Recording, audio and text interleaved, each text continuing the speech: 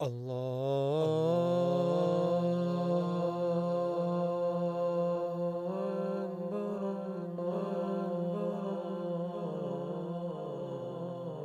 alaikum, brothers and sisters. My name is Sister B, and welcome to Islamic Audio Bytes. Ramadan has now gone, and God willing, we can carry over the same level of worship for the coming year in preparation of the next Ramadan. Eid Mubarak, everybody. Hope everybody had a lovely day. I thought I'd do something a little bit different for this episode, and we'll be reciting poetry from a number of websites that we have permission to read from. A disclaimer right at the outset, I am not a spoken word artist, and there is no way I can do justice to these amazing poems. Let's read. So, the first poem is from Dr. Musharraf Hussein's website, from the Masnavi of Jalaluddin Rumi about Ramadan. Hidden sweetness lies in an empty stomach. Man is like a lute, not more, not less. When the lute's stomach is full, it cannot lament, whether high or low. When your head and stomach burn with fasting, the fire draws lamentation from your breast. The fire will burn thousands of veils each time you ascend 1,000 degrees. On the way and in your ambition, keep your stomach empty, lament like a flute. Tell God your need, keep your stomach empty, speak of the mysteries like the reed. When the stomach is full, it calls Satan to you. Instead of the intellect, an idol. Instead of the Kaaba, the devil. When you fast, qualities of character gather round you like servants, slaves and followers. Continue your fasting, for it's Solomon's seal. Don't give the seal to the devil. Don't disrupt your kingdom. So on the Kalamullah website, I have come across If My Lord Asks Me. A man once came to Imam Ahl Sunnah Ahmad bin Hanbal and asked him, "O Imam, what is your opinion on poetry?" He replied, "Which poetry is this?" To which the man responded by reciting the following couplets. If my Lord asks me, have you no shyness in disobeying me? You conceal your sins from my creation, and with sins you come to me. Imam Ahmad took these lines and repeated them over and over again, and wept profusely to such an extent that one of his students said that he almost perished due to him crying so much. If my Lord asks me, have you shyness in disobeying me? You conceal your sins from my creation, and with sins you come to me. So how will I answer? O woe to me, and who shall protect me? I keep averting my soul with thoughts of hope from time to time, and I forget what is to come after death, and what is to come after I am shrouded, as if I am guaranteed life eternally, and that death will not come to me. And when the severe stupor of death overtakes me, who will protect me? I looked at the faces. Is there not from amongst them who will ransom me? I will be asked regarding what I have prepared in my life to save me on the day of judgment. Then how will I answer after I have neglected my religion? Woe to me! Did I not hear the speech of Allah inviting me? Did I not hear what came in the chapters of Qaf and Yasin? Did I not hear about the day of gathering, the day of assemble, and the day of judgment? Did I not hear the crier of death inviting me, calling me? So, O my Lord, a slave, turning to you, I have repented. So who then shall shelter me? Except a Lord, extensive in forgiveness, to the truth he will guide me. I have come to you in repentance, so have mercy on me, and make heavy my scales with good deeds, and lighten my account. You are the best of who will bring me to account.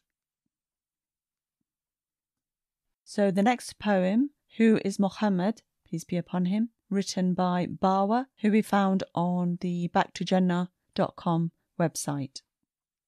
What a year was 570 AD. A person was born, a prophet to be. Muhammad, that was his name.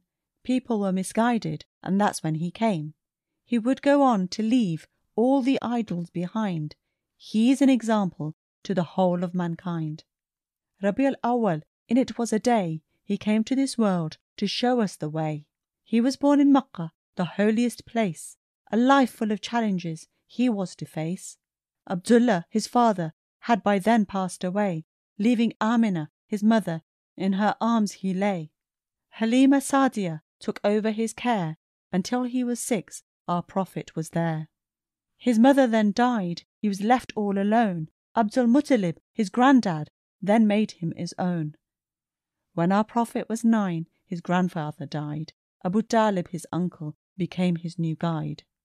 In his 20s, a merchant, Muhammad became by trade. Al-Amin, the trustworthy, became his grade. Khadija, age 40, became his bride. He was 25 with her by his side. To the poor she gave away all her wealth, a dedicated wife in sickness and health. 360 idols in the Kaaba there were at that time. Our Prophet realized that this was a crime. He would go to Mount Hira, leaving behind his wife, reflecting and wondering about the meaning of life.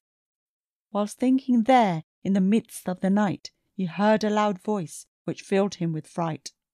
It was the angel Jibreel who asked him to read. Our Prophet couldn't and didn't take heed.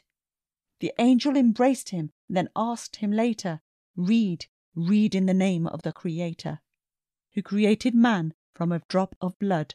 Our Prophet couldn't read, but at that time he could. Our Prophet rushed to the path straight ahead. He heard a voice from the heavens which said, Muhammad, truly you are the messenger of God. Muhammad was scared and thought this quite odd. Praise be to God, his wife said instead. I know you've been chosen as God's messenger, she said. And thus Khadija became the first woman of Islam, and over the next 23 years came the revelation, the Quran. He preached to all people, every creed, every race, yet so many hardships he had to face. There were fears for his life, then the Hijrah took place. He entered Medina by the Almighty's grace. He was greeted by the Ansaris, who were not like the others. They treated the Muhajirs like their very own brothers. Then came the battles, fought face to face. Then came the conquest of Makkah, Muhammad's birthplace. An-Nasr was revealed. Its message was clear. Muhammad knew that his time was near. Everyone gathered to hear his last speech. Little did they know how far Allah's message would reach. Muhammad gave us the miracle, the Quran, and now a quarter of the world follow Islam. He is our role model, the best of mankind, and has left the Quran and his Sunnah behind. Read the Quran as much as you can, the words of Allah for the guidance of man. And follow our Prophet's Sunnah when eating and dressing, and send him salutations and many a blessing. He came to mankind to show us the way, and inshallah we'll meet him one day. So another short poem from the same website, Back to Jannah, authored by Samina Farouk, the 4 Quls Surah Meditations. Kafirun, O disbelievers, listen, O you, I don't worship what you do, nor are you worshippers of what I worship. Since you will never, why should I flip? So for you is your religion, for me is mine. Between you and me there's a fine line. Ikhlas. He is Allah, He is one. Every other God we are to shun. He is self-sufficient, free of need. We are dependent, to Him we plead. He neither begets nor is born. He never sleeps nor feels worn. Nor is there to Him any equivalent, neither idols nor the prophets He sent. Falaq. I seek refuge of the Lord of daybreak, when through the night light outbreaks, from the evil of what is created by Him. I seek refuge from everything grim, from evil of darkness when it settles, hiding the evil as it battles, from the evil of blowers in knots, black magic of all evil plots, from evil of an envier when he envies, from blame, calumny, backbite and tease. Nas. I seek refuge in the Lord of mankind, their Master and God, only one of his kind, from evil of the retreating, whispering one, into their chest the whispers done. They may be from humans or jinns, no matter the form, don't let them win. Another poem from the same site, it is labelled a heart-touching poem about the care of Allah towards us. O Allah, I told you I'm in pain. You said, do not despair of the mercy of Allah. I told you, nobody knows what's in my heart. You said, verily, in the remembrance of Allah do hearts find rest. I told you, many people hurt me. You said, so pardon them and ask forgiveness for them. I told you, I feel I'm alone. You said, we are closer to him than his jugular vein. I told you, my sins are so many. You said, and who can forgive sins except Allah? I told you, do not leave me. You said, so remember me, and I will remember you. I told you, I'm facing a lot of difficulties in life. You said, and whoever fears Allah will make for him a way out. I told you, O Lord, I need hope. You said, indeed, with hardship will be ease. I told you, I have many dreams. You said, call upon me, I will respond to you. So our final poem is from Islam.net website by an unknown author titled Towards Unity. I can't escape, it's everywhere I go. In the news, in the paper, in all that I know. From state to state, shore to shore, plague to the heart, down to the core. Undivided and conquered, we're all torn apart. This is coming from inside, straight from my heart.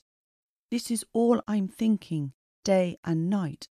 We seem to think we're always right.